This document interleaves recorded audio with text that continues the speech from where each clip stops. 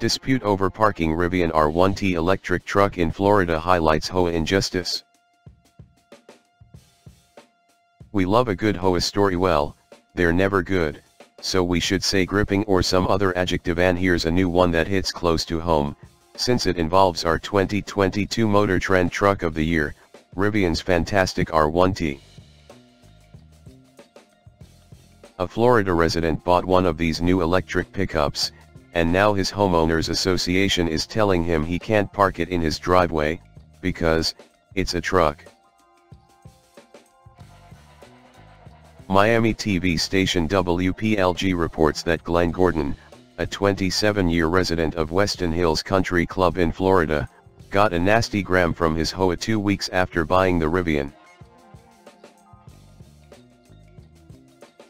The letter cited a rule titled Vehicle Parking Truck, capitalization there's trucks, trailers, recreational vehicles, RVs, and / or commercial vehicles of any kind are not permitted to be parked anywhere in the association / community except inside of your garage during overnight hours.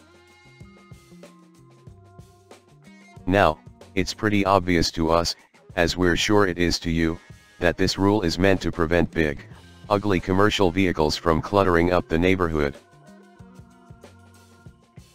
Fair enough, we can understand that. But Gordon's Rivian is not ugly, it's not particularly big, and it's certainly not commercial. The R1T, like millions of other pickup trucks, is a personal use vehicle, and at $100,000 a rather upscale one at that. According to Gordon, his futuristic R1T has drawn lots of positive attention from neighbors. Gordon is being threatened with fines and is concerned that the HOA could put a lien on his house. The HOA solution is for Gordon to park the Rivian in his garage. Problem is, Gordon doesn't have room in his garage. Also, it's his house and he apparently feels, and rightly so, that it's his damn house and he can park his own damn car any damn where he damn well pleases. The TV report portrays Gordon as a reasonable, soft-spoken gentleman, but we think he should curse more. We reached out to Castle Group, the property management company which sent the violation letter to Gordon, and have yet to hear back. The future outcome seems pretty obvious. Gordon has retained an attorney, and somebody's going to sue somebody. The result, we imagine, will be similar to a 2001 case cited by Gordon's attorney, in which an HOA sued a resident for over his pickup truck, erroneously listed as a 2000 GMC Silverado. The court sensibly ruled that it wasn't the 1970s and pickup trucks were now common as personal vehicles.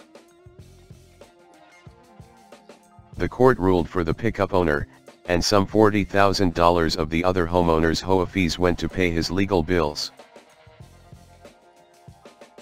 The presiding judge in that case shared the same thought we had.